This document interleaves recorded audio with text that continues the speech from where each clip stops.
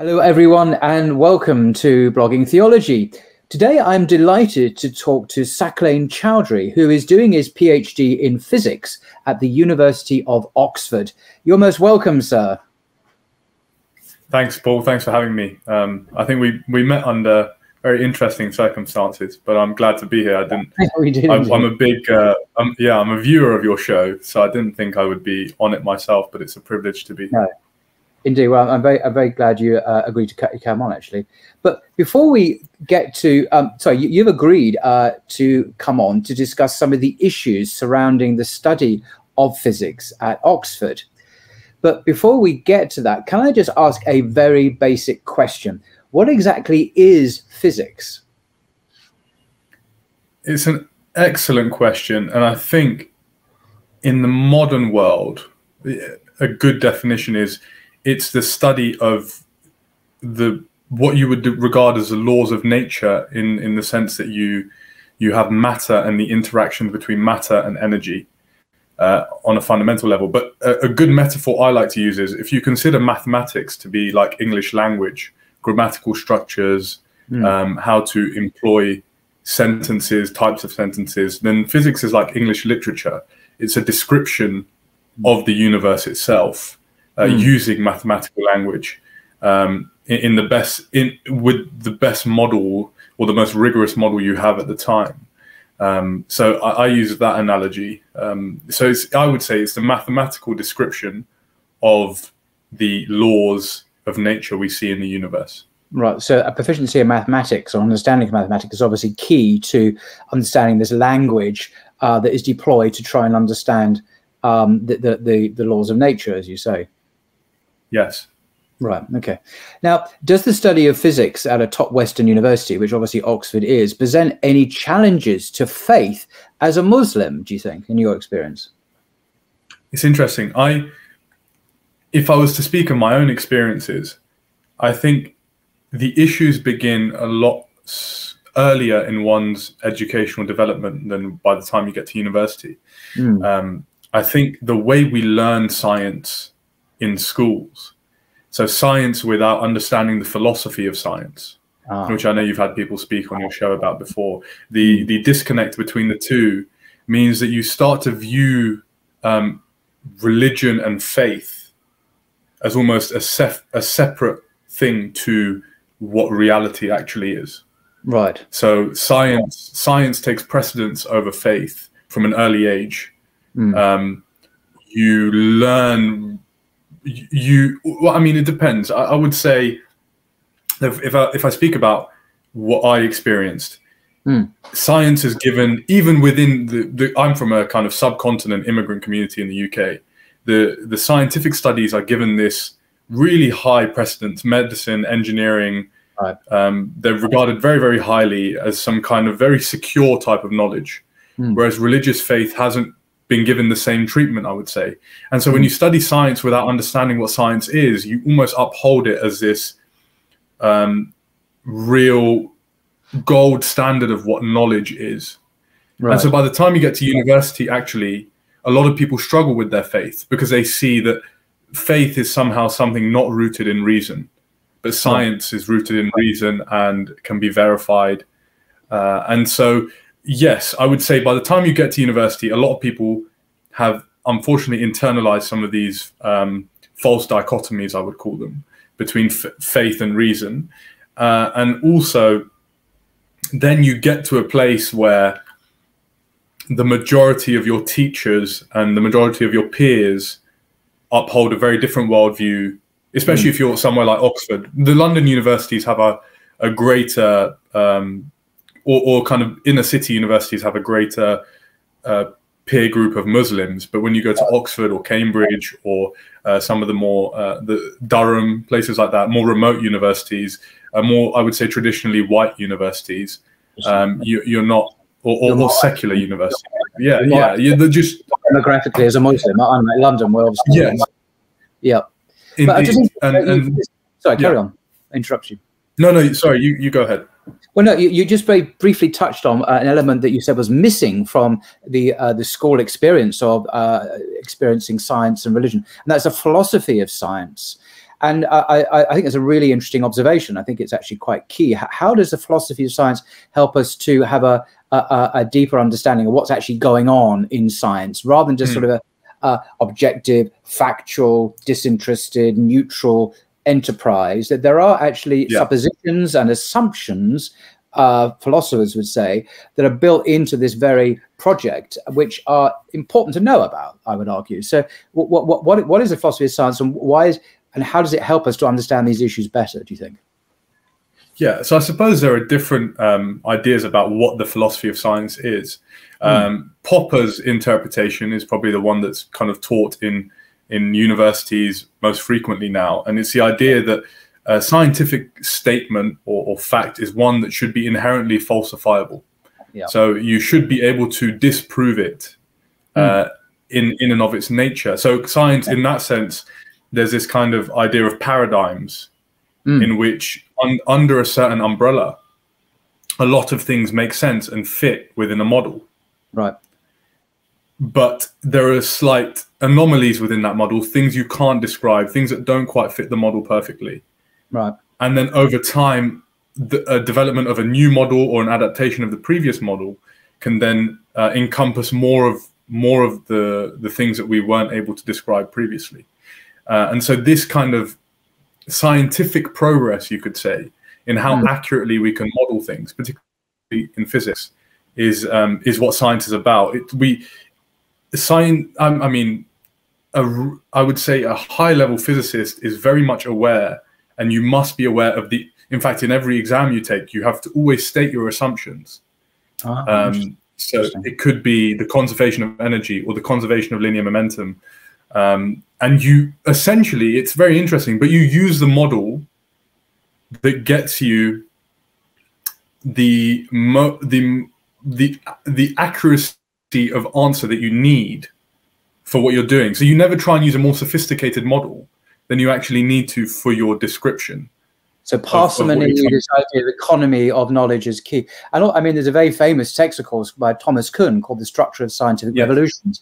He's a Chicago professor, which gave the theoretical explanation of paradigm shifts. So how, obviously the famous ones are the Newtonian paradigm shift, where we had a mechanistic universe of discrete blocks and like billiard balls bouncing off each other, and objective laws of physics and so on. And then we had Einstein come along beginning of the 20th century with his general theory of relativity, and everything became very different with probability waves and so on. And so that's one example of a paradigm shift that is obviously the most famous one, I suppose.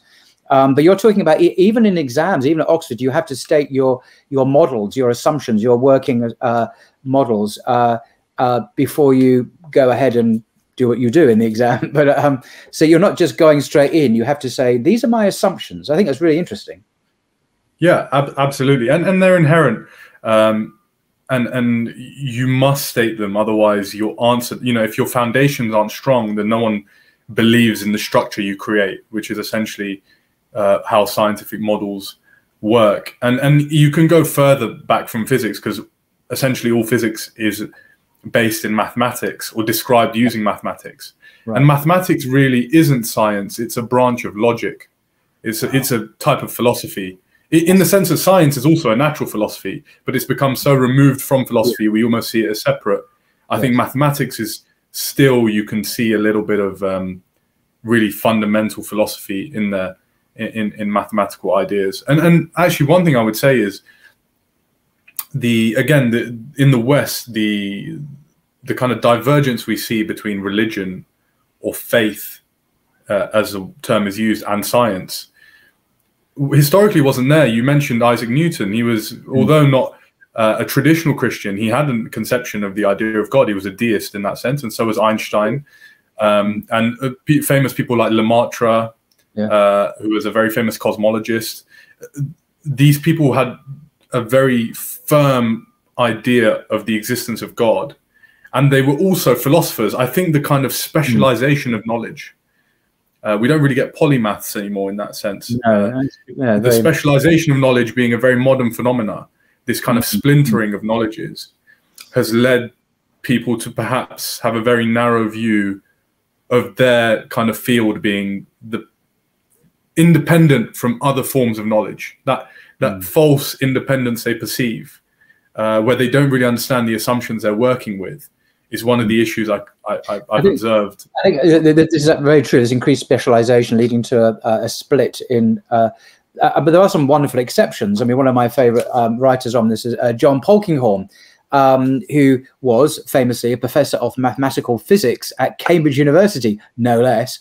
But also, after he resigned there to become an Anglican priest, of all things, he became equally eminent as a Christian theologian. He wrote lots of books, and I had the privilege actually having met him in London as I was asking him a few questions. Another one, of course, is Alistair McGrath, who did his PhD, I think, in biochemistry at your university in Oxford, and is now a celebrated Christian theologian as well. And they both write extensively on the interaction between science and faith, science and religion, in a very kind of, well, in an academic way, but not in a sectarian way. So there's much that can people of other kinds of faith can listen in, like Muslims, to what they say and be enriched by their discourse, I think. Absolutely. And I think one thing I would say is, having grown up in the West, despite being from an Eastern background, we can have a view as Muslims that there isn't knowledge to be gained from people who aren't Muslims, perhaps. And I don't think that's quite correct. Not only was, John Polkinghorne very, very funny, if you manage to watch any of his debates on YouTube, a very intelligent and humorous man. There are great benefits you can take from the thinking and teachings of these people, so long as you're grounded in your own faith. So long as you don't become a Trinitarian, or you don't. These are not evangelicals who proselytize their faith. These are considered, reflective individuals who listen and have an inquiring mind. So they're not a threat, I don't think, to faith. No, and what they might give you that you perhaps won't find in your own community is, because they have also grown up in the West as you have, they may give you a viewpoint that you relate more with than perhaps your local imam. Not to say that these people don't have fantastic forms of knowledge, but they're not aware of the challenges you may face, as you say, at a high-level university. And in that sense, Abdul Hakim Murad at Cambridge is an excellent person to listen to, or Hamza Yusuf across in America. These people who have come to Islam from Western upbringings have a better grasp of some of the challenges that young people face, and have read widely enough to give people the tools and the arguments needed to defend their faith against the threats that perhaps the widespread secularism in universities, which is prevalent now. Well, on that point, really, why are so many top scientists in the West apparently atheist? I'm not just thinking about Richard Dawkins here, who is obviously a notorious atheist, but there's a very substantial atheism, it seems, present in the Western scientific community, which always struck me as slightly odd. But is there a sociological explanation or some other explanation that we can help to unravel that mystery? Yeah, of course. I think there are a few things. I think on a fundamental level, humility is not a virtue that comes easily to those who are more intelligent than the majority of people around them. Human beings are predisposed to pride in many forms, but intellectual pride is can be very difficult to diagnose and can hide very well.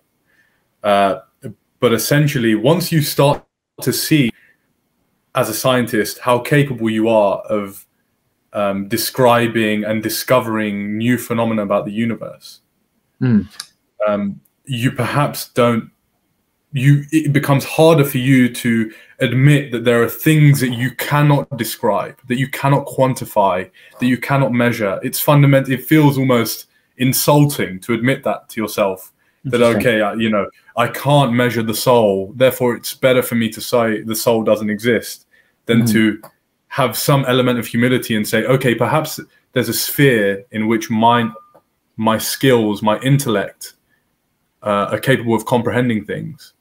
And then there's something outside of that that isn't within that. And I have to be honest with myself and be able to say, okay, here are my limitations. That's one thing I've seen. Another thing is, sorry, very helpful what you just said, but at the very end there, you just let that's what you have seen. So this is something you actually witnessed at Oxford University without going too parochial. It's an observation of yours rather than just a theoretical reflection. You've noticed this issue being right. Well, Paul, I must say it's not something I've seen just in people around me. I, for a long time, was very, I mean, you could almost have called me an agnostic, and I know you have a widespread audience, so my honesty is not to shock people. It's more to say that there are doubts and periods in your life which you go through, these are observations I made about myself as well when I came back to the religion that I was born into. I would say outwardly, I never really stopped appearing like a Muslim. I wasn't in clubs or, you know, doing some of those other things, but my internal consolidation of my faith wasn't quite there. The belief in the unseen, as referred to in the Quran, I didn't have that at the time. Right, interesting. But sorry, that's a side point. It's not just I observe these things. No, with respect, it's not a side point. I think it's really interesting what you're saying, because obviously, you know, to do a PhD in physics at Oxford, you've got to have a pretty high IQ, to put it. So you are one of these people who potentially might be arrogant, full of hubris. Obviously, you're not. Looking at you, you're not such a person at all. But the temptation was there for certain kinds of people, and you are one of those certain kinds of people, clearly. And so it's fascinating you wrestled with this, and you came back to faith and belief in the unseen, and as a Muslim. And were there any issues in that transition back to faith that are relevant to our discussion, do you think? Yeah, and I think we will touch upon them, but I want to first perhaps finish addressing your question about why I think so many scientists in the West are atheist. Thank you. I think it's also, again, like I said, it's statistically more people now are atheist, and therefore more scientists are also atheist. Yes. So, you know, it's also that trend we see in society. And like I said, we do science without the philosophy of science. And so for a while we had science, I think, as the real gold standard of what people should believe in, scientism, as it's referred to by famous philosophers like Thomas Nagel. But actually now I think we have ideology trumping science. Interesting. So science actually now is giving way to what people simply want to believe in. And an observation I've made within myself and other people is that often we choose our positions and then justify them to ourselves afterwards. Yes. And science is not immune from this. And I don't want to speak specifically about certain things, but you've spoken about them on your channel previously. That it doesn't matter what argument you give to someone, and this is kind of Quranic as well. Even if you show them a miracle, if they are deaf and blind to receiving that truth, whether it be scientific, religious, or otherwise, human beings are fascinating in that they really won't move from their position. Even if somewhere they know they're wrong, they simply don't want to be. Yes. They simply don't want to myself and in others as well. It seems to be very characteristic. Yeah. Right. We have this kind of ego that attaches itself to an idea. And then the idea trumps everything else. And science is also giving way in the modern world to ideology. It's no longer this kind of bastion of great, you know, knowledge that everyone subscribes to. No, it's kind of now, this is what we feel like doing, and let's see if science backs us up. But if it doesn't, then science can also go away. So the idea that science traditionally is a fearless endeavor to objectively look for the truth, whatever the cost, we will just go where the evidence leads. You're saying is becoming a casualty to certain ideologies, which we've not named, because we're being diplomatic, but one just simply needs to open a newspaper and it's all there. Just to give clarity what we're talking about. But you're right, there are certain things which seem to be based on science which are now just ignored, even perhaps you're saying by scientists, perhaps in the name of this ideology which is now ascendant in the West. Exactly. And so if you extend that argument to perhaps someone like Richard Dawkins or Sam Harris, I think most of them don't want to believe in God. Yes. Right. So, and I think actually, if you think about some of the hardcore atheist positions, right, just a statement like something can come from nothing for a lay person, I think that's a lot more. I think that rests in a lot more faith that the universe can create itself from nothing, not potential, not wave functions, from literally nothing, than the idea that something created something. Just to use a very simple argument. And so by, this is just one example, and it's not necessarily rigorously philosophical. That's not my training. But for the lay people out there, if you just consider what certain atheists are asking you to believe in, it is that nothing can produce something, or something can come from nothing. And why is, I know it may sound incredibly obvious and self-evident why that's absurd, but philosophically, it's important, I think, to understand why it's absurd, rather than simply taking it for granted that, oh yeah, of course it's. Why is it absurd or illogical, whatever you care to say, that something can come from nothing? Because I'm asking, I don't quite understand what is nothing. I mean, this is a philosophical question, because is nothing a thing out there from which nothing comes? Like, it's like an empty room, but then an empty room isn't really empty because it exists in a space-time continuum. It has. It's not quite as nothing as you would think. So the very concept of nothing perhaps needs to be defined more clearly before we can say it's illogical or incoherent or absurd to say that something can come from nothing. Do you see what I mean? Absolutely. And the famous atheist Lawrence Krauss tried to his book. He tried to explain how something could come from nothing, but his nothing relied upon the idea that particles in physics can spontaneously emerge from potential fields. Right. But that's not nothing. That's a potential to exist. Right. So you're very right, Paul. I'm perhaps not the best person to ask this, because it's very much about epistemology and etymology, how you describe nothingness. Yes. But I think on a very basic human level, it's quite easy for us to understand that you can't even conceive of what nothing is. Yeah, because the paradox, because you're conceiving. Yes, it's very difficult to do. It's inconceivable. And so it is inconceivable. And so therefore, when the atheists ask you to believe, and it is a belief, he or she or they cannot prove to you that something can emerge from nothing. It's not possible. Right? And here's what I was referring to earlier, Paul. One of the things that they will say is that the first law of thermodynamics is essentially that energy is conserved. Right. Right. And therefore, how could all the energy in the universe have been, so it can't be created or destroyed. And so all the energy in the universe, therefore, what does it emerge from? Where does it come from? Is a question you could ask. Indeed. Logically speaking, the Big Bang. So what gives the Big Bang the energy, the impetus to exist? And so a famous kind of atheist refutation is, okay, the laws of physics and nature only apply within the universe. But that's what we would call an inherently metaphysical claim, I would say. You can't prove that. That's not a provable statement. Right. You cannot scientifically show me that that is the case or not the case. It doesn't fall under Popper's definition of a scientific statement. That's falsifiable. Yes, that is falsifiable. And so this is what I'm trying to explain to you, is it's partly hubris, and it's partly that people simply don't want to believe in God anymore. And I think what it really comes down to is you have intellectual pride, but you have moral pride as well. Part of the injunction of believing in God is that you have to do what God says, or you have to try. Or in Islam, submission or submission. Yes, literally, exactly, which is a sign of humility. Very much so. Yes, and you have to therefore accept that there is objective morality, and I think that's where a lot of people just don't like it. They're like, and it's fine. It's fine if you can admit to yourself, I just don't want to be told what to do. Right? I don't want to accept that there are things that I've been told by God to do and not to do. I'd rather come up with my own moral code.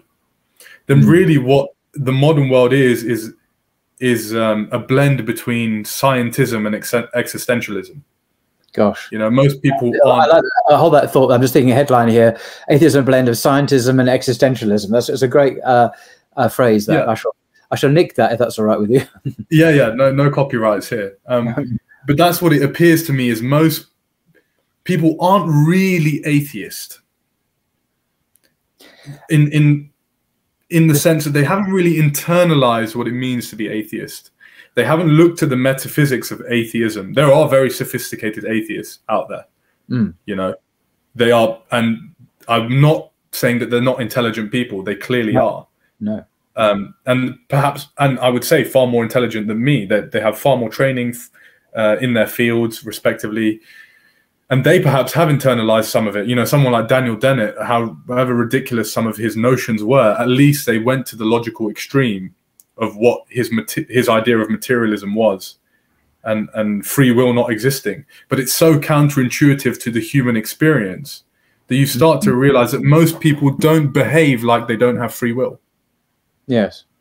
Right. I mean, just to give one example, people think we're making this up. Professor Thomas Nagel, who's one of America's leading philosophers, he's actually written some really good books, actually, on critiquing various things that even Muslims would agree with. Anyway, he has said publicly that he is an atheist because he doesn't want to believe in God. It's a volitional choice. It's not like I don't see any evidence, or how can you believe in God? No, I don't want to believe in God for my own personal reasons. Yes. And he's not the only one to have said this. And it is, as you say, a kind of honesty, which is kind of touching in a way, although whether it's morally acceptable is another question, of course. But these people do exist, and some of them are very prominent atheists who do not want to believe in God, not because for their own personal agenda. Thomas Huxley famously was another one. Yes, absolutely. And it's really interesting, but atheists have always existed. Even in the Islamic tradition or in Greek philosophy, there were materialists, atheists, people who thought that the universe was infinite, not uncreated.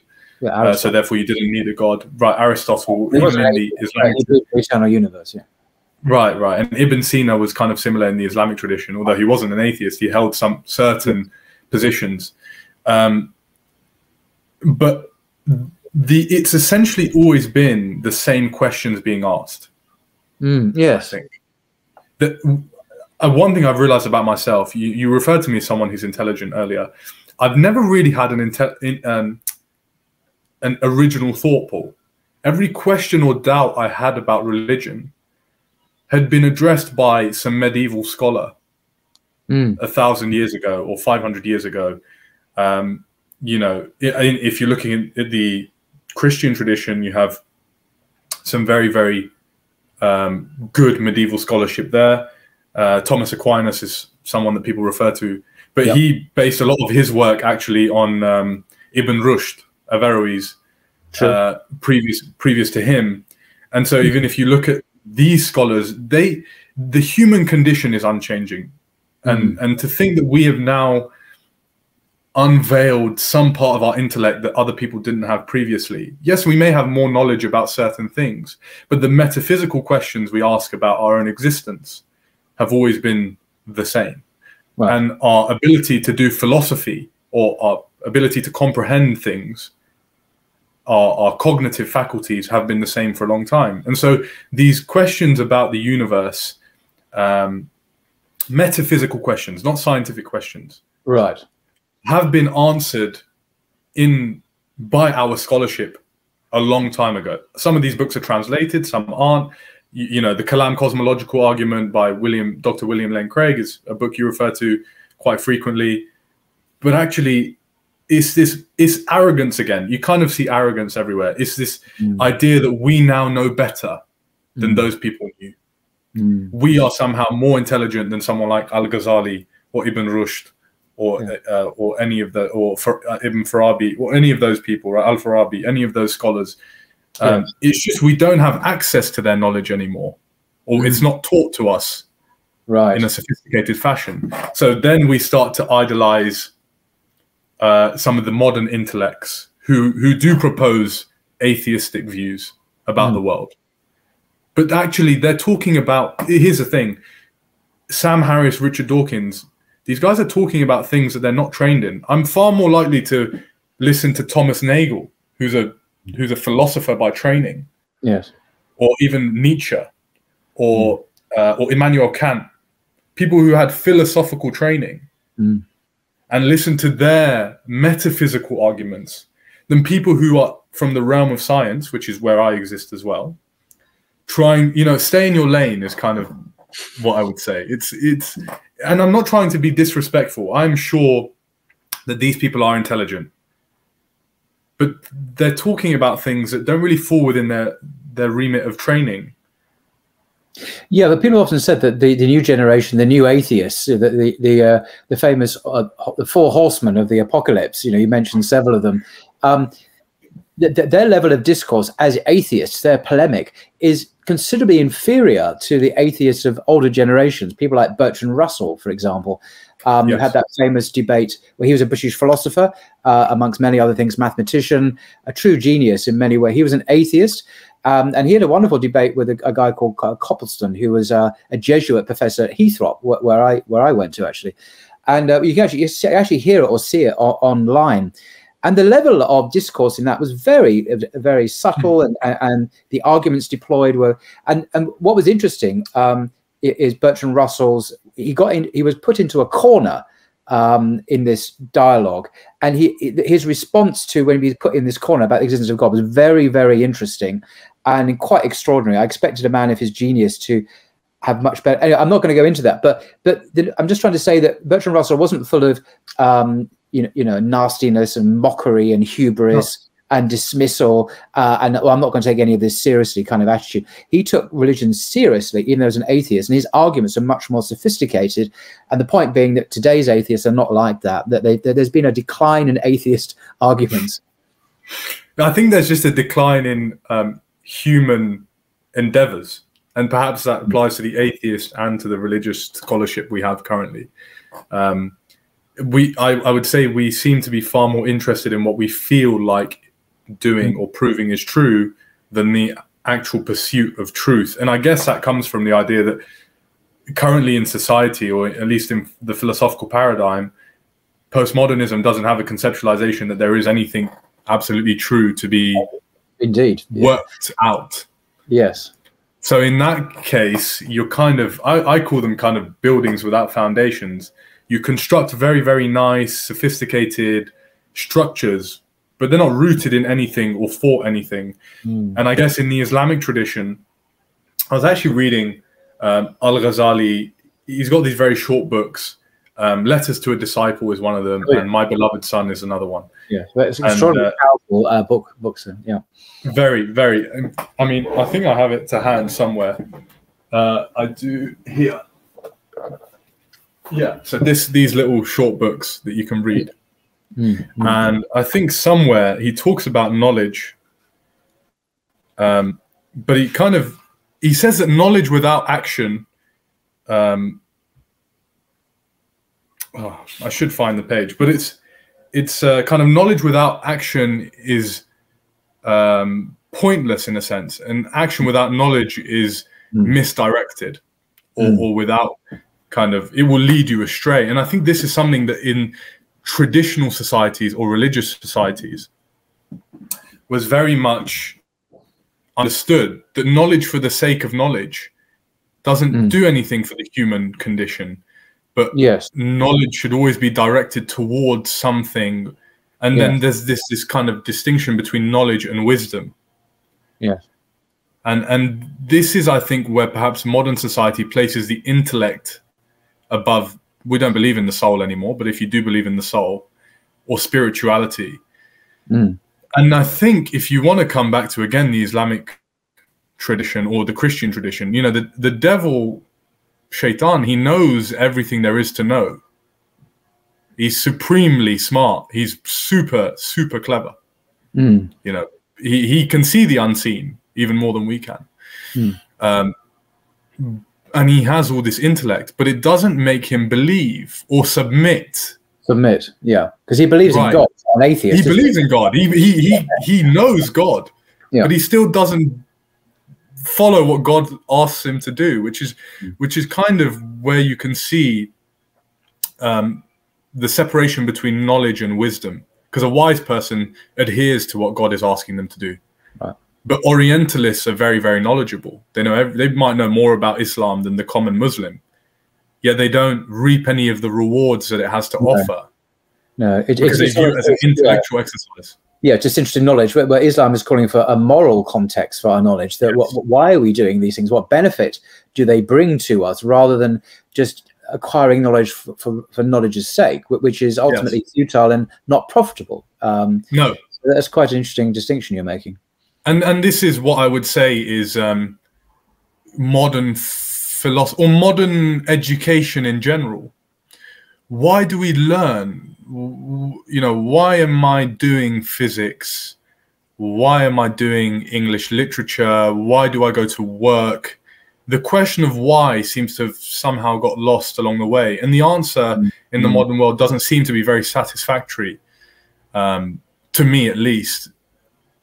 You know, a lot of the people I did physics with now are bankers, or 50% of them have gone into the city as a consultant or a banker. Whereas traditionally, you know, that's what you do. Right. Yeah. Whereas someone like Ibn Sina or some of our famous cosmologists or physicists did physics because it brought them closer to Allah. They did it because they gained knowledge of creation. Yes, and the Quran constantly points to the created order as a place of signs that indicate that are meaningful, that they bring us closer to God, and so on and so forth. Absolutely. So it's not just a disinterested accumulation of facts. It actually has a wider existential context. But why do you do physics at Oxford, if I may ask you that? That's a great question. I did physics. My dad actually wanted me to be a lawyer, if we're talking about my kind of biography. But I did physics at university. I did my undergrad at Imperial College. And I did it because it was the only thing that truly surprised me in the classroom. It was intellectual curiosity. You know, other subjects I was quite good at. I even did history for A-level, which is not common for people who go into sciences. No. But physics was, you know, the only subject that really piqued my interest, surprised me, gave me something to think about. Other things were just kind of regurgitation of knowledge, or knowledge for the sake of knowledge. Yeah. Physics. Why not philosophy, for example? It's a great question. I think if I could go back, I'd do physics and philosophy at Oxford. But I didn't know that this is where my intellectual curiosity actually lay. I wasn't exposed to it at school. Like I said, you don't get to do philosophy very much at school.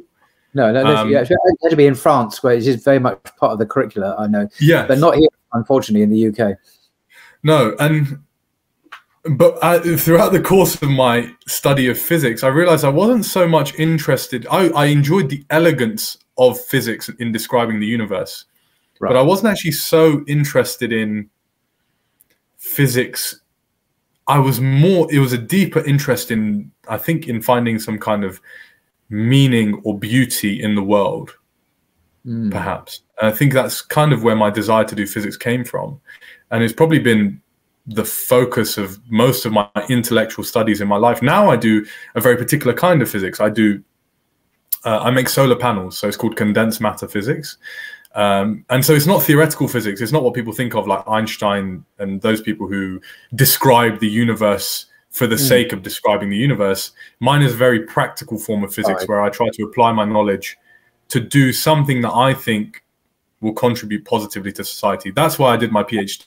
I was actually going to go into finance. I mock my friends now, but I was on the same path. But I just thought if I wanted to live a meaningful life, then I would rather do something that I thought had benefit to people using my knowledge than simply kind of going and accumulating quite a lot of wealth. Yes. Yeah. So that's amazing. Kind of why. That's a very beautiful answer. Can I just come back to physics in itself for a second, and just quote a paragraph from John Polkingham's book? As we know, was professor of mathematical physics at Cambridge before he became a Christian priest and a theologian of equal distinction, I would say. And there's a fascinating paragraph here in this book, which is Faith, Science and Understanding, about quantum cosmology and the anthropic principle. And this is to do with the fine-tuning of the laws of physics. And how do we understand these? What do these tell us about the universe? And I just wanted to get your reflections on what he said, if you don't mind. Polkinghorne writes, The fine-tuning of the laws of nature that is necessary if the physical fabric of the world is to be capable of eventually evolving carbon-based life is an unanticipated insight first recognized by scientists in the early 1970s. There's been much discussion of its possible meta-scientific significance. John Leslie, he's a philosopher, by the way, reached a judicious conclusion when he stated that these remarkable coincidences call for some form of further explanation, whose character could take one of two different rational forms. And this is where it gets interesting. Either, this is the first option, there are many different universes, each with a different set of natural laws and circumstances, and we simply live in the one where, by chance, our evolution has in fact been a possibility, so the multi-universe theory. Or, the second version, or the option rather, there is a single universe whose endowment with fruitful potentiality is the expression of the will of the Creator, who has brought it into being. And then Polkinghorst says, if this analysis is accepted, as I think it should be, those who wish to avoid a religious conclusion will have to opt for the multiverse explanation. Their case would then be strengthened if they were able to adduce further reasons for belief in this vast portfolio of other worlds. I love his language here, a vast portfolio of other worlds. Otherwise, it will simply appear as an ad hoc stratagem of anti-religious intent. After all, theists, believers in God, can point to several other reasons for their belief in God, such as the existence of cosmic order and the existence of religious experience. So obviously the atheists go for multiverse, and I mean, I'm not even sure that multiverse is somehow an anti-theist argument anyway, but I'm at the end of the day. But what are your reflections and responses to Polkinghorst's characterization of this issue? I mean, again, it sounds exactly like him. Very well written, almost humorous in a very subtle way. Yes, precisely. But what I would say is, if you consider what a multiverse is asking you to believe in, it's asking you to believe that there are infinitely many causally unconnected universes, of which we exist in one, which has the particular set of conditions required for, let's take a step back, not even just for life to exist, but if the gravitational constant, which is the strength of the gravitational force, is slightly different, the universe, matter cannot clump together. So the universe either turns back into a ball, so the expansion kind of halts and comes back, or it accelerates away so rapidly that you can't even get bits of matter to stick together. So no planets, no stars, nothing. We just have kind of dust. Right. So take that even further and then think about the other conditions required for life to form. It's a very, very unique universe that we live in. But the reason I mentioned causally unconnected, what that means is, if you study physics or even philosophy, things which are causally unconnected are outside the realm of scientific investigation. So if something is causally unconnected, essentially it cannot influence me and I cannot influence it. And to use that language means that in my understanding of the multiverse, you have to create, I don't think it's empirically verifiable, if that makes sense. You can't verify, in the same way you cannot verify the existence of God empirically. You cannot do scientific investigations. You could construct a theory, and I think people do this. They construct very elaborate theories using mathematics, etc., about how the multiverse could exist and whatnot. But they're no different to something like the Kalam cosmological argument, or some which are based on certain logical principles, to use that language. And then you have to ask yourself again, Paul, the question that we've said before, do you want to believe in God? Are you willing to accept the existence of God, which is what Professor Polkinghorne is kind of referring to there? Yes. Or do you want to, and if you think about Occam's razor, for example, as something that people cite in the West as this kind of, William of Ockham was actually, I think, a Christian, wasn't he? Yeah, he's an Englishman as well. But anyway, yes. But anyway, they speak about this kind of thing. Believe in the simplest explanation as the best one. Yes, don't necessarily multiple explanations. The simplest one. Yes, I think the multiverse. Right, the multiverse is something that you can construct in order to avoid the most intuitive conclusion, which is that yes, we are special, and there is a specialness to our universe and to human beings. And this is one thing that's symptomatic, I think, of an atheistic position. Right. Is this idea that everything is coincidental and that human beings aren't special, we aren't special, nothing is special, nothing is sacred. It's a very unromantic, very grey, colourless view of the world, which doesn't fit well with human intuition. If you want to use language like fitra, intuition is, I think, suitable in this place, where if you just look at the magnificence of creation, intuitively, internalize it, the Quranic injunction, look at the sky, how we've made it without rifts and how we've adorned it. Yeah. If you simply gaze at the stars, and this is why so many cosmologists were religious, because they looked at the universe and they saw beauty, real beauty, an intuitive, internal, aesthetic sense of how magnificent it is. And even if you take cold beauty, which I refer to as kind of how wonderfully fine-tuned the universe is, those numbers that are precise to 100 decimal places, and that if you change the last decimal place, the universe doesn't form the way we need it to exist. That's a type of beauty as well. Then if you can combine the two and...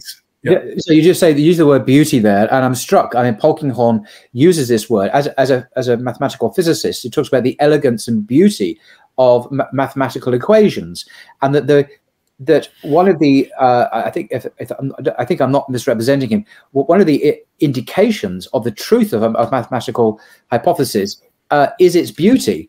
If it was a very ugly equation, this is an indicator that it's probably not true. It's not accurate. It's not actually going to work. And I thought, how interesting that aesthetic considerations like that actually factor in his evaluation of mathematical formula. And nevertheless, that's what he said, I think.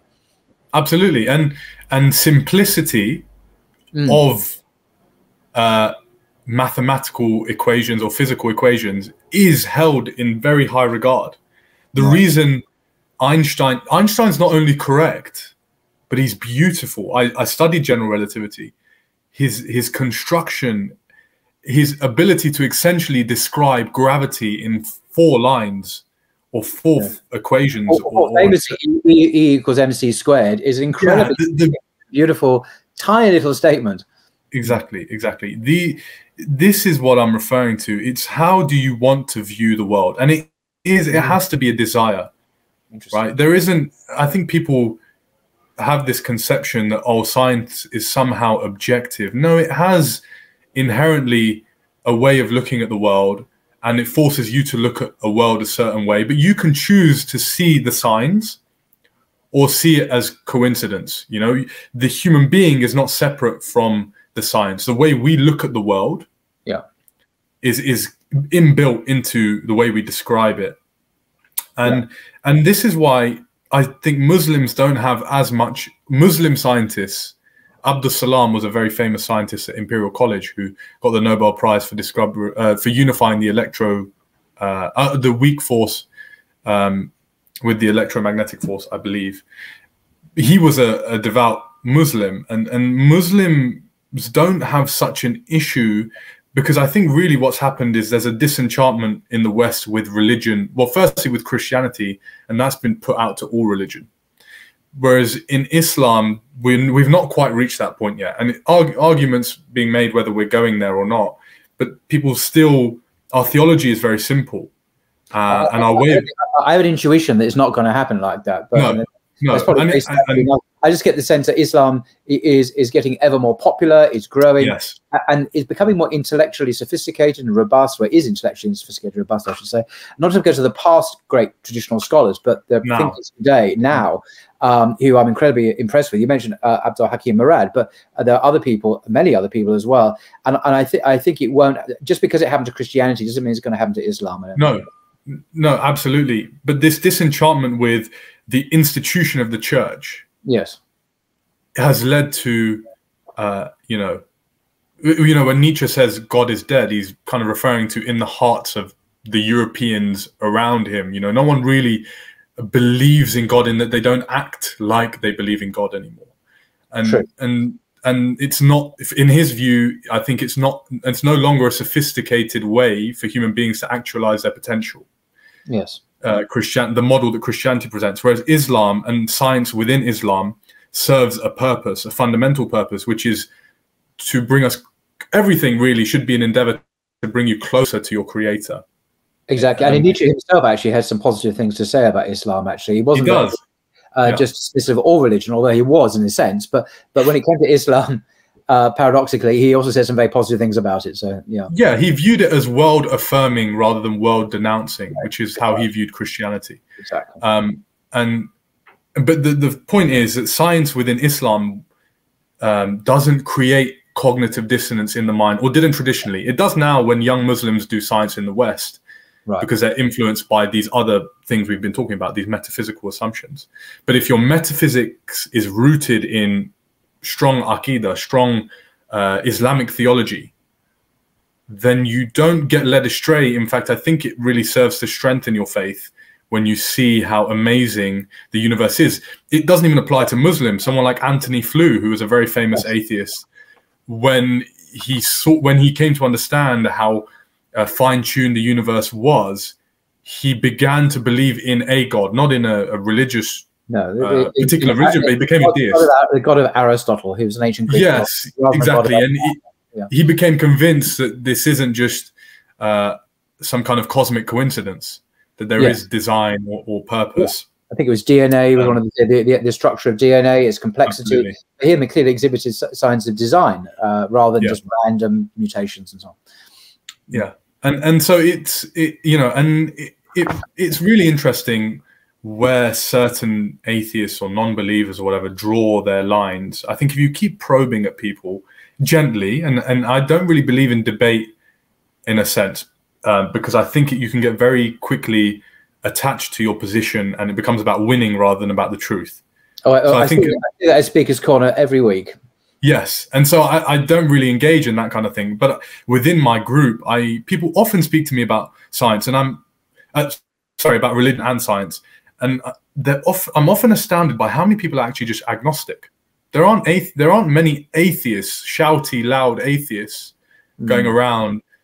A lot of people in my group, they're very pleasant. Firstly, I would say I don't hold this view that atheists or agnostics are bad people. No, in fact, actually, many of them are very good people with what I would say is slightly misguided.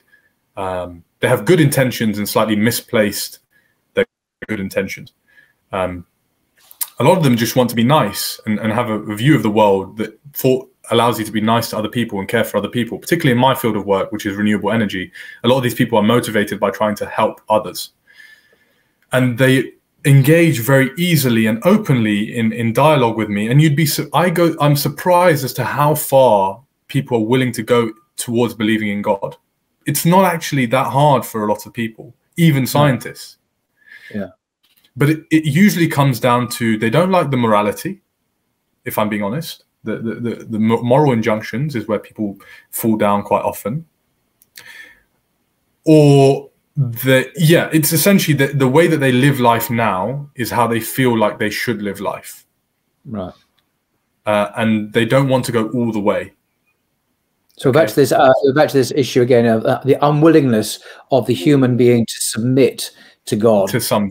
You can entertain the deist conception, maybe not, or whatever, but the actual practical existential submission to the Creator is a step too far. Well, and that's why you have, I would kind of pseudo spirituality in many parts of the world, Western world now. People are very interested in Buddhism, Hinduism, meditation, Taoism. I myself, during my journey, read The Power of Now by Eckhart Tolle, which is an interesting book. He brought some Eastern philosophies to the West. Someone like Alan Watts is perhaps more famous in the UK. And one thing I think people are realizing is this cold, unromantic view of the world and of human beings doesn't fit well with what human beings actually need. You know, this idea of looking for meaning in a meaningless world, the absurdist argument that I think Thomas Nagel is kind of described. We need something to plug that gap. Science doesn't offer it to us as much as it may try. We can't look to science, and even though someone like Sam Harris tries to, it's really hard to look to science for morality, an explanation of aesthetics, of other really essential things to the condition of the human being. And by what I think scientism has done is made the human being very one-dimensional. If you are purposeless, fundamentally purposeless, then it's really hard to figure out how you should live your life and what you should do with your life, and what your daily practices should be. And what I do see a lot is a kind of sadness within human beings in general, but within a lot of people who don't have religious framework. I see a lot of trying to distract yourself from what you view as the suffering around you in the world, or you don't have a way to cope with it that's very sophisticated. You may engage in, it's kind of like soft hedonism. It's kind of, as long as I'm not hurting other people, but I'm seeking pleasure and I'm in a job that I feel like is enjoyable, then that's the way I should try and live my life. But it still doesn't work for most people. And if you look at depression in the United Kingdom, which is where we live, it's on the rise. And by 2030, it will be the biggest kind of illness, according to some of the NHS statistics. So it seems like this one-dimensional cold view, I call it cold and unromantic view of human beings, rooted in what was recently, up until recently, I would say, holding science as the only form of knowledge which is acceptable, or the only type of belief which is certain. I think that's something as well. Really doesn't help us very much as human beings. No, it's very interesting. I'd like to share another author, in fact, a mutual friend of ours, Dr. Shabir Akhtar of the University of Oxford. He's a Muslim philosopher, actually. His PhD is in Kierkegaard, which I thought was incredible. When I first encountered him, I thought, a Muslim with a PhD in Kierkegaard? How exotic. Kierkegaard being a 19th century Danish Christian philosopher who's actually extremely interesting. I understand why he studied him, actually. But anyway, in this particular book, one of my all-time favorite books, I keep on saying this, but I really do mean it, The Quran and the Secular Mind, A Philosophy of Islam, is actually on one of Tim Winter's recommended books lists. Abdul Hakim Murad from Cambridge University, it has three categories: introductory, intermediate, and advanced reading in his recommended reading list. This is on the list under advanced reading. But it is he's very eloquent in the way that Polkinghorne is eloquent. Shabir Akhtar is also very eloquent, and I thought it'd be helpful, hopefully, just to quote some words from this book by Shabir Akhtar when he contrasts the Quranic worldview with the scientific perspective. Now, he does it in a very interesting way, in a very kind of oppositional way, but ultimately it's in a way that I think is helpful for the believer, be they Muslim or even non-Muslim, actually, because I think a Christian could probably affirm what he's saying as well. I like it. If I may just read a bit from it, and obviously you're welcome to give your view on it. So Shabir Akhtar writes, the Quranic, like the biblical worldview, conflicts with the scientific perspective, which assumes that the cosmos, the universe, is a self-contained set of patterned empirical sequences intelligible to us in terms of natural causality. The spatial temporal continuum is subject to discoverable lawful regularity. Recently, probability laws, couched in statistical terms, replaced the older laws of causality as physical indeterminacy complicated the picture at the subatomic level. a metaphysic of events now supplants the older metaphysic of natural objects or substances uncomplicatedly locatable in three-dimensional space. But nature remains autonomous and self-sustaining. Islam posits an additional supernatural realm and denies the autonomy of nature. Directly, actively, and continuously, God sustains the world after creating it.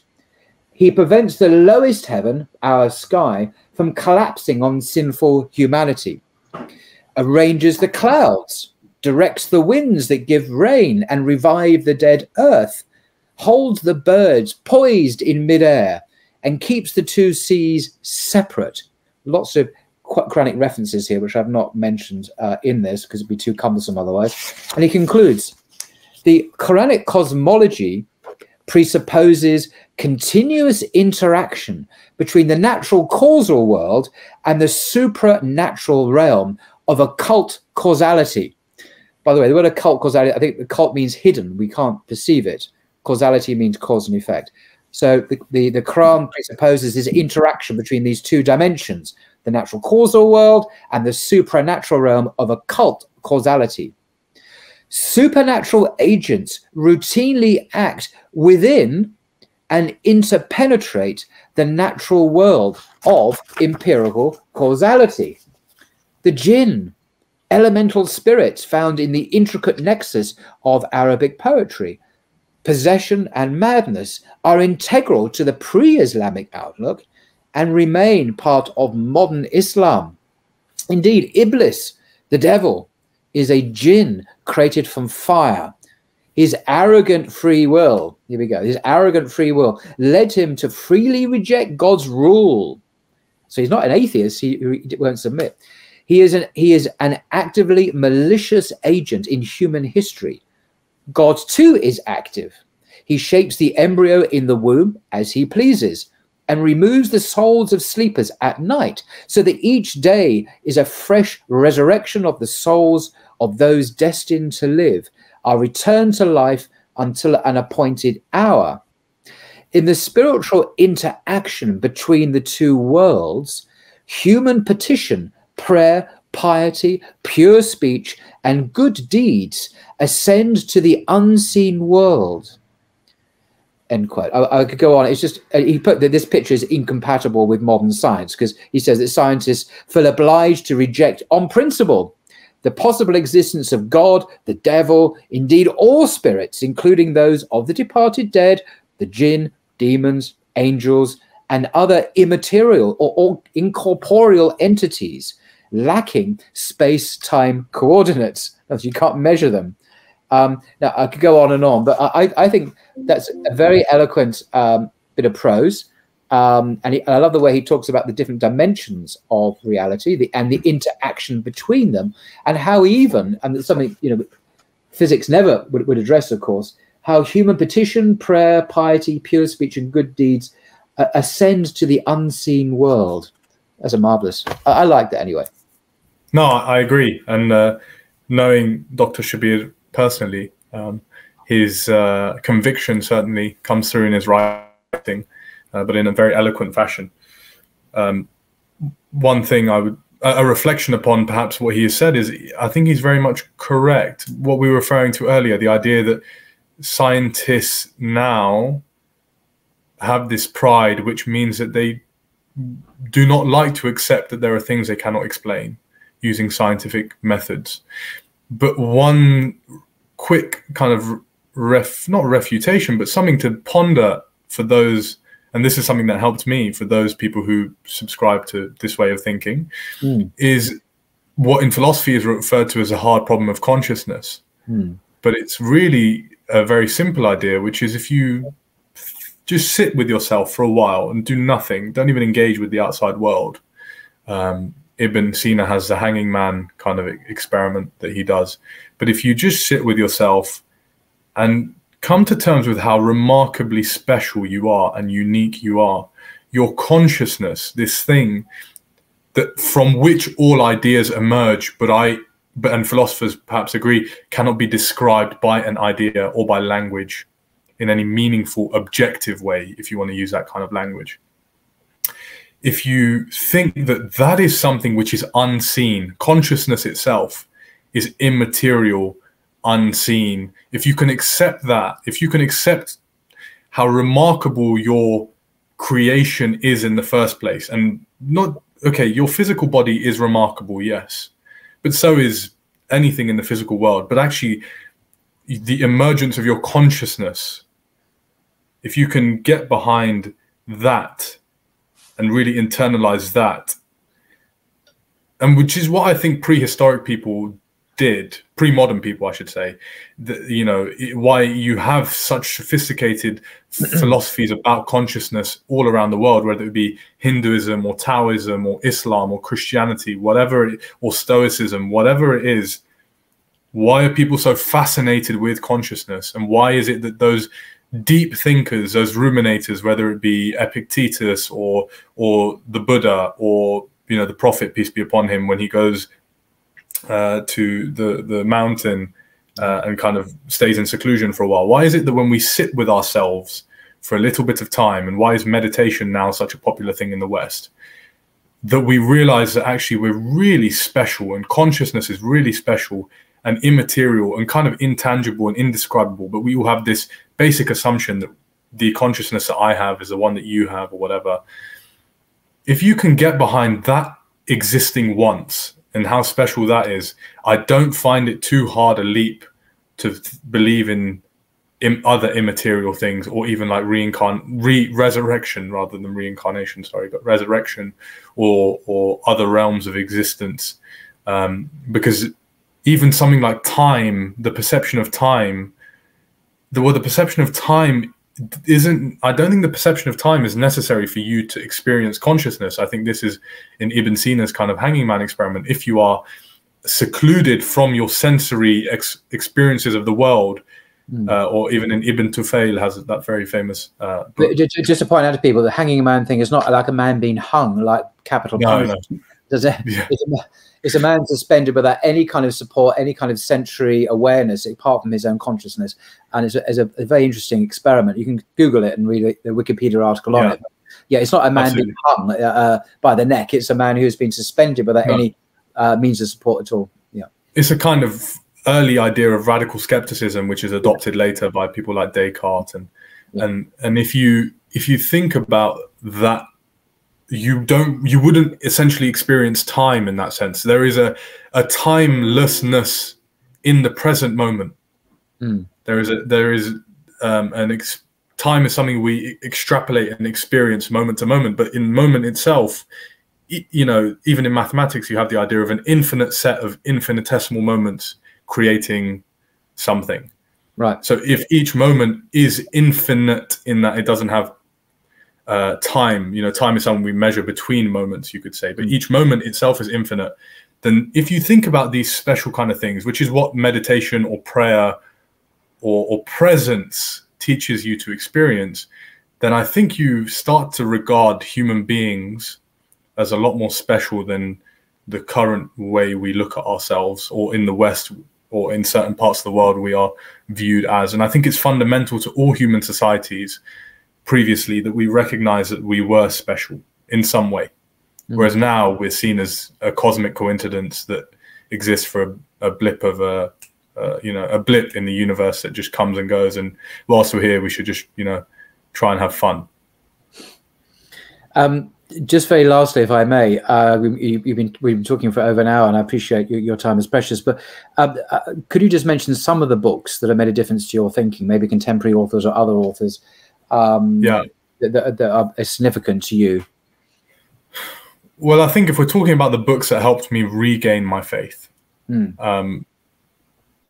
I mentioned The Power of Now. It's not even Islamic, it's not even really religious, but it reignited my my thinking that there was something special about consciousness, and it gave me a way to cope with many of the interesting things in the world that I saw, this kind of suffering that human beings have, and that we create narratives in our minds based on pain, and we have the ability to abstract and extrapolate. So if you could focus on the present moment, you can remove a lot of that suffering. And that led me to also reading Marcus Aurelius' Meditations was quite good as well. Yes. And I think reading those people. He was a Stoic philosopher, probably the most famous one that's ever lived. But a lot of his thoughts are compatible with faith, will come from faith even. Yeah. Well, it's interesting. He kind of has this idea of logos, which is the will of the universe, some kind of direction in the universe. And he had this idea of not being good because you gain anything or whatever, but being good for the sake of being good, which is quite an Islamic injunction, I would say. It's something we're compelled to do.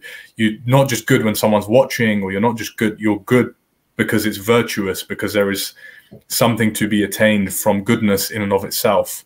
But these kind of thinkers, it was really ironic that the faith which I had grown up in offered these insights, but also a really sophisticated way to manifest that within yourself. So whilst these other philosophies give you a little indication of how you should behave, or the state of being you should try to achieve, they don't tell you about your conduct with your parents, or financial conduct, or praying 5 times a day. There wasn't the practical element they had. They had this kind of abstract idea of what you should do, but no way to really, regime to which you subscribe yourself. And it still wasn't grounded rigorously in kind of theology or real faith or belief, which is essential. Yeah, that's one of the things that people in the West often don't appreciate about Islam, perhaps. They think of, well, what is a religion? But religion is, what you do on a Sunday morning. It's when you pray, when you read the Bible. Well, Islam is called the Deen, which, it can mean religion, but it means much more, a way of life. It's almost like a civilization as well. So it encompasses the financial and one relationship on parents, how one behaves, but also things like governance as well. It's partly political, and economic, and so on. So it is a deen, a way of life, a civilization historically. So it really offers that completeness and that holistic way of living, which a kind of just a purely spiritual kind of interiorized personal life doesn't really offer, because it's fine to be spiritual, but what does that mean economically? What does that mean in terms of passing laws? What does it mean in terms of, it doesn't offer anything, of course, but Islam does. And I think Christianity used to, particularly during the Middle Ages, during the great medieval period of Christendom, it certainly had that character then, not anymore, of course, but Islam still retains that character, I think. Absolutely. And so I think what made Islam unique and led me, my brother, actually, my younger brother studies philosophy at university. He actually introduced me to your channel, Paul. Oh, really? Haven't you? That's, yeah. And he started to read. He went through a similar renaissance in his religious conviction during a few years ago during lockdown, and he read Guy Eaton as someone that he came across. Of course, you have Islam and the Destiny of Man. Oh, I'll wheel it out. I always do. There we go.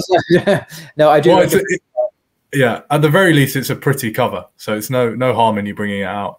This is true. But it's a fantastic book. But actually, the one that I think is even better is Remembering God, which is his other book, and it's got a blue cover. And I've left it at university, but that is really good. I think Islam and the Destiny of Man is a nice, comprehensive the first book on Islam by a Muslim, anything I ever read. And I remember I bought it from Waterstones at Piccadilly Circus some time ago. And I read this and thought, this is good. What else has he written? And then I read that one. And before I knew it, even though I was a Christian at the time, in reading it, it transformed me. And I was Muslim in my inner being, even though ideologically, creedally, I was still a Christian, but it actually completely changed me. And so I had to kind of collect my head and my heart in the end. Well, and the really cool thing about Guy Eaton is, if you read the introduction to Islam and the Destiny of Man, he's a radical skeptic at a very young age. His mother wants him to not be atheist, but to be agnostic, to find his own answer within the world. And so he disregards everything he's taught from a very young age, and through a very organic journey comes to the idea of Islam. And this is a theme that I think is really interesting I'm very fascinated by people who convert to Islam, mainly because I almost feel like I did a semi-conversion to Islam. Yeah, you did, really. Yeah, you yes. did. Yeah. And if you look at some of the people who convert to Islam, they do it very organically and very intuitively. I mean, I've got The Road to Mecca by Muhammad Asad. If you've not read that, that's quite a good book. Another great classic, which I highly recommend.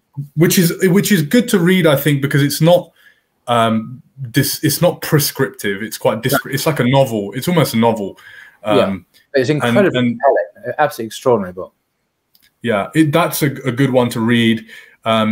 Again, Guy Eaton's very good. I think if you were to listen to a podcast, I think listening to someone like Abdul Hakim Murad's Paradigms of Leadership on, there were two that were really good. I think William Williamson is I mean, you could make a film about that man's life and that would be remarkable. And it's this idea that by going through the world, a lot of them travel quite a lot, which is interesting, to the East and other places. Yeah. They travel, they engage with nature. Because Guy Eaton was born in Switzerland to British parents. Yes. He was British and came back to London. And you got Muhammad Asad, of course, who was Leopold Weiss. I think he was a Polish Jew originally. He ended up going to Saudi Arabia and living with the Bedouin for years before he did his famous translation. So these were great travelers. Yes, and weirdly, a lot of them were ambassadors for their nations or various nations. And Muhammad Asad was ambassador for Pakistan to the United Nations. Pakistan, and he was actually a diplomat for the British government. He was a diplomat, indeed, and I think he was in Egypt and Jamaica and other places as well. But the point is, when they travel through the world on their journeys, and if you read about what they experience, you can get a flavor for Islam that you don't necessarily get in your community in East London or Birmingham or wherever you've grown up. You get a very organic feel of what it's like when a group of people have internalized the teachings of Islam. And they, through very organic movements in the world, not through being preached to or shouted at, but rather through their own experiences and journeys and interactions with Muslims, day-to-day interactions, were convinced of this way of life. And this is one thing I think that is perhaps lost in our discussions about Islam, is we don't uphold the character of the faith, yet we expect people to perhaps be convinced by it. And if that is lacking in your local communities, I would say that books are a really, really good way to get a taste for what it actually feels like. So again, I read Guy Eaton, and Muhammad Asad is good as well, and you can just read about these people's stories. So that's one type of reading. The other type of reading that I did was kind of philosophical reading. And so you've got The Divine Reality by Hamza Sortsis. I think if you are someone who would like, it's over there. I'm not going to get up and get it, but consider it held up. Yes. If your issues with Islam are philosophical, if they are the types of doubts that are philosophical or theological, then that's an excellent read for someone who's not trained in philosophy, to get a grasp for what Islam offers as a comprehensive solution to life's deepest questions, and what the current Western alternatives are. So materialism or philosophical naturalism or whatever these other ideas are, and what does Islam offer as our and as Hamza puts it, our more intuitive and more all-encompassing perception of the world. You've got the fitra, and then you've got the totality experience. Yes, there is an Occam's razor kind of element to it, where the Islamic conception of God and our philosophy doesn't feel so disconnected and so sophisticated to the point where you can't understand what's going on. It has this it fits very well with the human being, and then it kind of answers all possible questions. And whether or not you want to accept those answers, Hamza says, is a different point entirely. But if you want to understand that we have good answers to life's questions, then that's a good comprehensive book for you to read. And I think he's revising some things that he would like to adapt now. There are certain chapters, he may come up with a new edition soon. I think there are certain things that he would like to readdress, but broadly speaking, I found it to be very, very engaging, quite fun, and not sophisticated in the way that some philosophy can be, that you can't read it if you're not trained in philosophy. I think just very briefly, one of the things you say answers all these questions. There's one thing I found about Christianity as a Christian, that it didn't really have any good answers to some really serious questions, like the problem of evil. Why do we suffer? God loves us. As a Christian, God loves us. He's a loving God. He's a loving Father. Okay, well, why is my granny dying of cancer? Why is this child? It doesn't actually have an answer. If you Google this for Christians, you look at what the Archbishop of Canterbury has said about this issue. They shrug their shoulders and they say, well, God knows. We don't know. We have no idea why. Now that's fine, and that sounds like Job actually in the Old Testament. He after all these chapters about all these, eventually God speaks out of the whirlwind and comes up with, well, very little actually. It doesn't say very much. Islam, however, does have, I think, very satisfying answers, both intellectually and existentially. And that was one of the extraordinary revelations to me, encountering Islam, was that it did have answers which made sense to the problem of suffering, the problem of evil in the world. And I thought, wow, if any Christianity would take these or nick them or do anything with them, but it doesn't. It just ignores the answers, which could be incorporated in Christianity, I think. Yeah, and I think there are doctrines in Christianity like which are quite world denouncing, as we've said before. Original sin is something that people cite quite easily. And so there's this idea that the world is somewhat inherently bad in some Christian theology, which we don't have in Islam. In us, the world is a reflection of God's majesty and beauty. And, that's why the world looks so nice.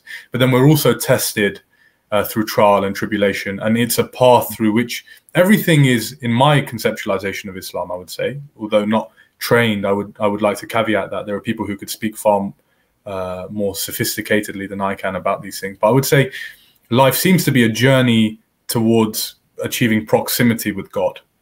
And if you do that not just by engaging with the beauty and the goodness of the world, but also by making yourself strong and resilient to the difficulties and trials of the world.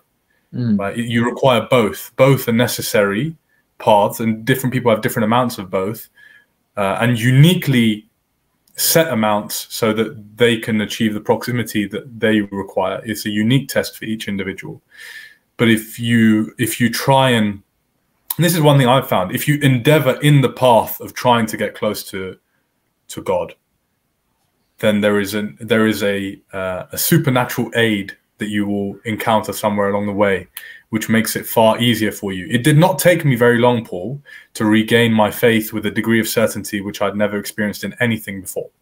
Gosh. I would say a few months, perhaps. A few months of sincere endeavor gave me the sincerity. And this is the type of sincerity that one can only taste if you look at our tradition.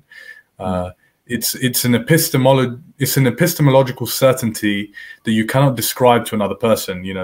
In Al-Ghazali's writings, he says, it's I actually won't use the example he uses because it's a slightly profane example, but it's very humorous. But a similar example is that if I was to describe to you what sweetness is, you wouldn't know. But if I gave you a spoon of honey, then you would know. And that is a kind of spiritual proximity and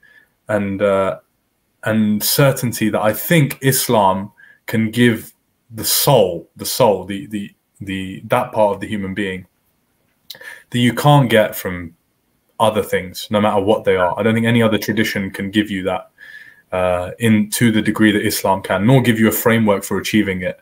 And this is what Guy Eaton expresses, I think, quite well.